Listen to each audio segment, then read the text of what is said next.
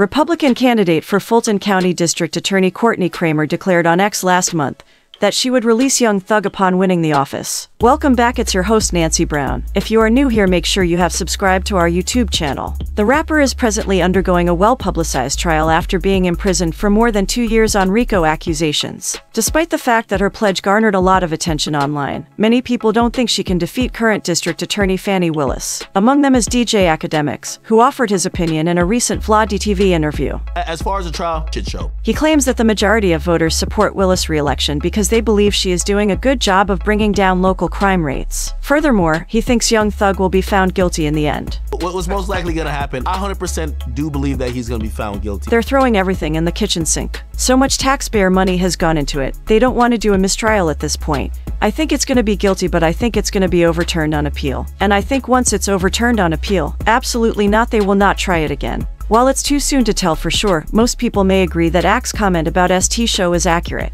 The trial has not garnered as much media attention as it usually does now that Lil Woody has taken the stand, but a few instances have stuck out. For instance, Young Thug's attorney Brian Steele recently declared in court that he views himself as a leader in the civil rights movement. Influencers talk down cause I'm not with the basic shit. Regarding Drake, Kendrick Lamar and DJ Akademiks couldn't be more at odds with one another. The former is the self-proclaimed biggest hater. Many have referred to the latter as the biggest Drake admirer out there. DJ Akademiks let his partiality seep through all during the Drake versus Kendrick Lamar beef, and it looks like the Candyman took note.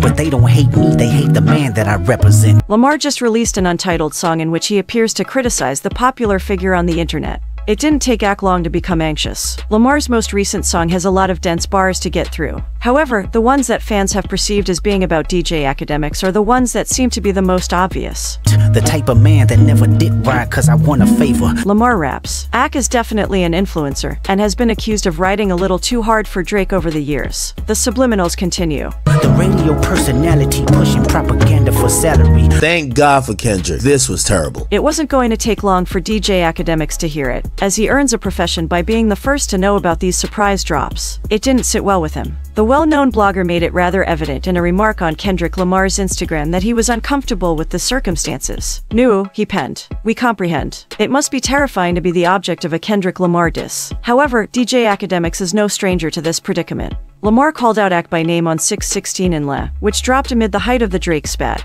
During his Wednesday night broadcast, DJ Akademiks went into further detail about his ideas. The internet personality argued that Kendrick Lamar's decision to take jabs at him was a mistake. You can't say there isn't no Game 2, then immediately drop a track seemingly baiting Game 2. He opined. He also took to Twitter to mock the rapper's reluctance to launch an album rollout. "Drop a single," he wrote. "No round twos, just drop 'em hits." Think it's time to watch the party die. The shit done got too wicked to apologize. Kendrick Lamar prefers to do tasks quickly. Drake, who will be his adversary in 2024, is a doer. Instagram stories, "I hate music," etc. After going quiet for a few weeks or even months, Kendrick Lamar will release a song that is truly sad. On September 11th, he repeated the act. The rapper returned to Instagram with a 5-minute epic, breaking out from his Not Like Us vacation. Although Drake's name is never mentioned or given a title, the entire song contains numerous bars that are obviously directed at the sixth god. Now let's examine them. Let's start with the opening verse. The first line Kendrick Lamar utters, "Think it's time to watch the party die." This is a direct reference to a line in Lamar's scathing Meet the Grahams diss. Towards the end of the song, he mentions crashing Drake's party by uncovering all of the rapper's flaws. The next few bars also seem squarely aimed at Drizzy. "The shit done got too wicked to apologize." Lamar raps. "It's different, get him whacked and disqualified." It appears that the first section makes mention to the fact that children and significant others were coerced into the Drake conflict. The argument that Drake shouldn't be considered one of the all-time greats is reiterated in the second section. This song is a more comprehensive interpretation of the themes that Kendrick Lamar was talking about in Euphoria